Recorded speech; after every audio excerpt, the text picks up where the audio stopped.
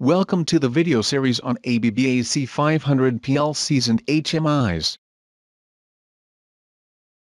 Well, in this video we will describe the steps involved in establishing a PROFINET I/O connection with an AC500 controller.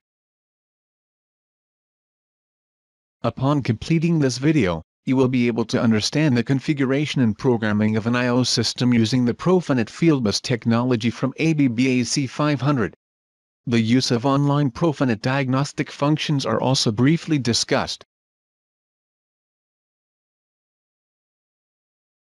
As a first step, we will discuss the various possible network topologies supported in PROFINET I/O communication. The picture on the screen shows what is called a line topology. This is a well-known topology used in automation applications. PROFINET modules are equipped with integrated Ethernet switches that facilitates the realization of this line topology. Herein we see star topology, which is suitable for cases where several network nodes are positioned close to each other. For example, in a single cabinet. What we see now is called the tree topology. Well, a tree topology is basically a combination of several star networks, typically meant for a large automation plant grouped into different manufacturing islands. In this example, the interesting point is the routing function. That is, an engineering station connected to a switch in TCP/IP protocol could in turn download a program to the AC500 controller over the PROFINET network with appropriate settings.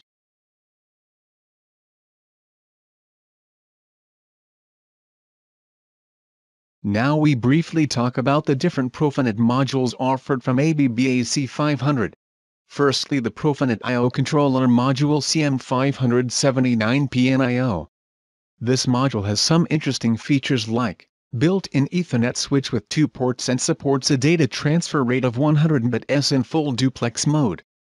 Connection of up to 128 PROFINET I/O devices possible with this module. Bicolored LEDs on the module gives information about the running and diagnostic statuses. The 2 rotary switches are reserved for future usage.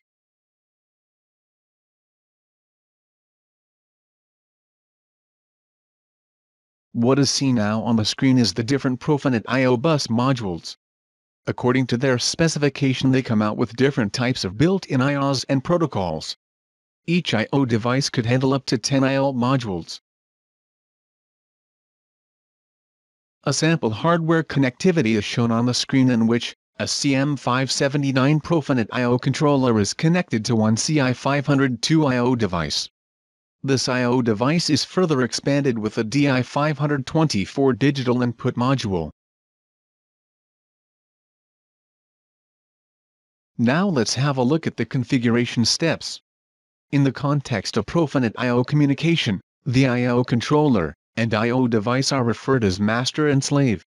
Inside the Control Builder Plus project, we need to integrate the PROFINET I/O master under the Communication Modules option, with a corresponding slave module.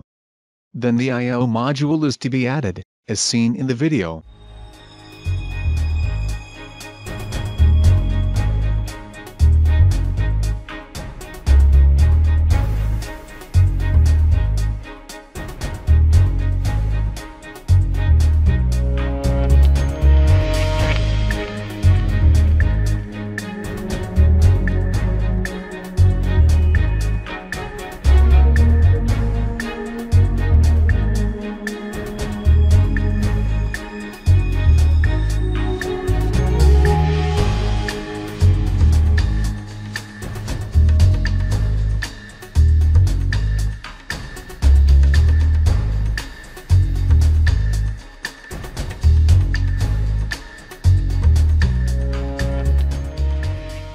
We need to set the IP address, subnet mask and station name for the PROFINET I/O master.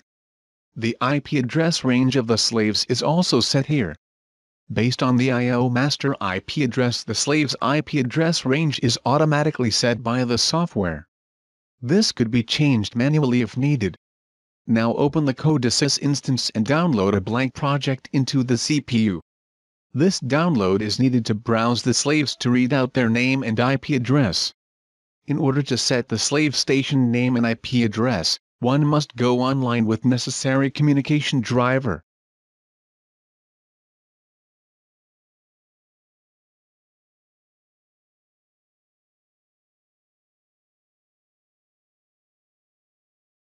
Here in this example, the address set on the slave module is 02 and hence the name should be CI502-PN-02.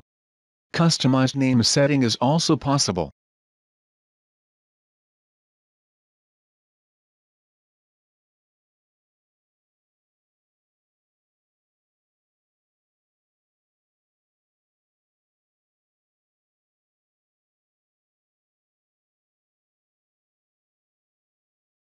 The CI502 slave comes with 8 digital configurable inputs and outputs. Those I/O signals that need to be used in the program must be mapped with suitable names.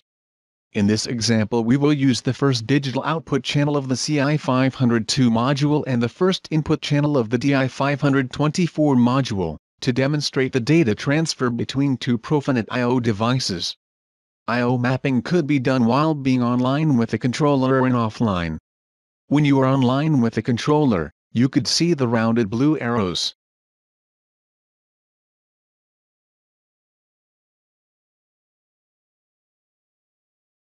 Now let us test the configuration using a pre-created sample logic by opening the code.sys instance.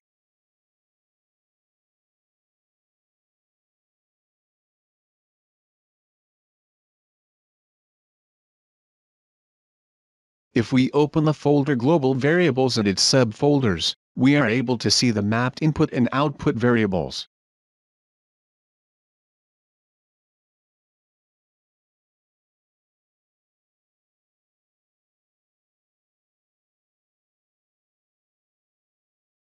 Inside the PLU tab, we had written a one-line structured text program for the assignment of the input status to the output. That is, reading the DI524 input status and assigning it to the output channel in the CI502 module. To test this program, we must compile and download it to the controller.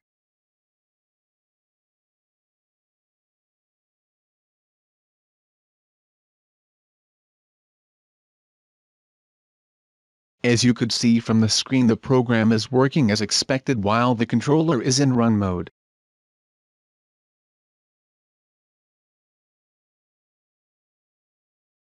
Let us now see the PROFINET diagnostic feature available in Control Builder Plus to troubleshoot the communication failures.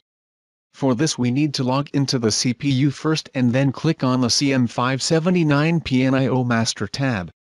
Once this is done, we are able to see some diagnostic statuses pertaining to the PROFINET Master module like List of slaves, Common Status Block, Firmware Identification and NetXstack Task Info.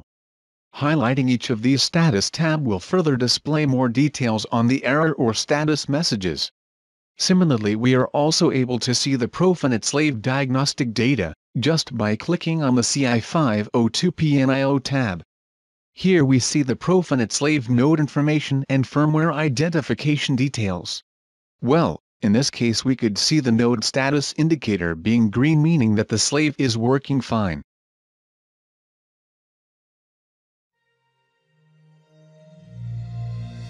Thank you for attending this video. If you want to learn more about AC500 range, please use the following link and contact the ABB sales department of your country. Or if you need support while configuring and programming of your AC500 system, you can contact our helpline support. For general comments and questions about this video, don't hesitate to contact us.